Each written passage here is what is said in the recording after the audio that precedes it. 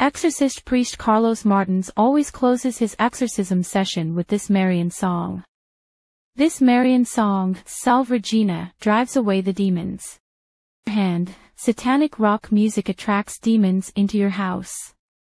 So after your teenage son have finished playing his satanic rock music, play this heavenly song to drive away the demons. Father Carlos Martins was asked this during one of his interviews. How did the exorcists close a session with them being exposed, still infected by the demons? So what I do is myself and the team, we recite a Marian hymn, typically the Salve Regina, and that seems to be the magic thing that makes the demon go away.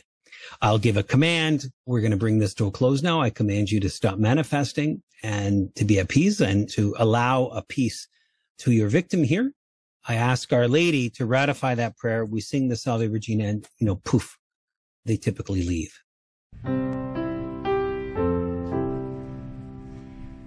Salve Regina, Mater misericordiae, vita dulcedo, et spes nostra salve. A te clamamus, exules filii Eve, a te suspiramus, gementes et flentes, in ac lacrimarum vale. Ea ergo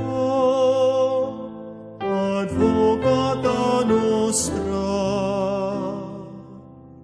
ilos tuos misericordes oculos ad nos converte. Et Iesu benedictum fructum ventris tui, nobis post hoc exilio